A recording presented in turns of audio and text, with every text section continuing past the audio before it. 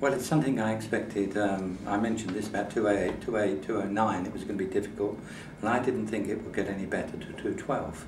We were spending too much, and whatever government got in, they had to make cutbacks. Has it been as bad?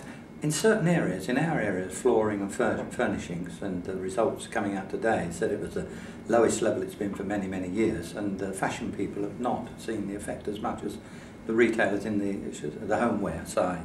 And I do feel that it's going to be tough, and I believe next year is going to be tough as well.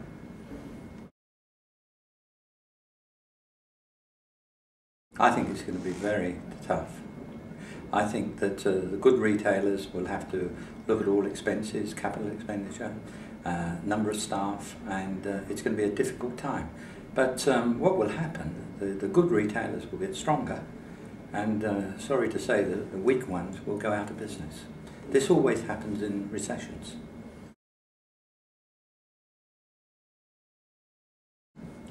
I think all retailers are going to find it tough over the next 1 to 2 years. I think what's not been mentioned is apart from the VAT going up to 20% and unemployment, we're going to see inflation coming through very high for the first time that we've seen it probably for 10, 12 years. And the reason for that is China are buying up all the wool, all the polyprop, and they're getting bigger prices, and the prices coming in are going to be somewhere near 8 to 10% dearer than they were 12 months ago. So we're going to have a tough time. We're going to have inflation, VAT rises, a lot more unemployment, and housing markets are going to be very difficult as well. So yes, it is going to be difficult, but the most important thing, and the good retailers will take, is market share. And the one thing about taking market share, once you've got it, you've got to hold on to it.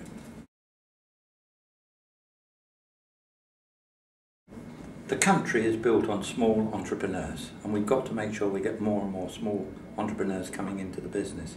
My advice to them is look after the cash. Make sure that your business, your cash flow is good.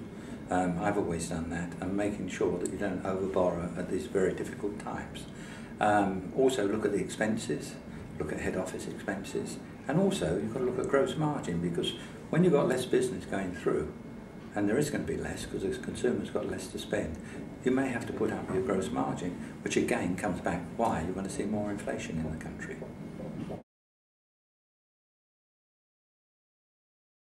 Well, I've been a Conservative all my life. I think what they announced in July was the right thing to do, and I thought that they might not be brave enough to do what they've done. So I think the things that this government's doing, this coalition government, are what the country needs. We've got to learn to live within our means as a country, and I believe they're doing that.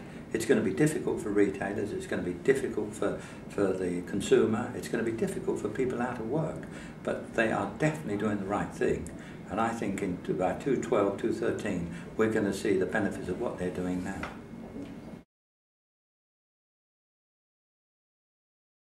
Well, very much so.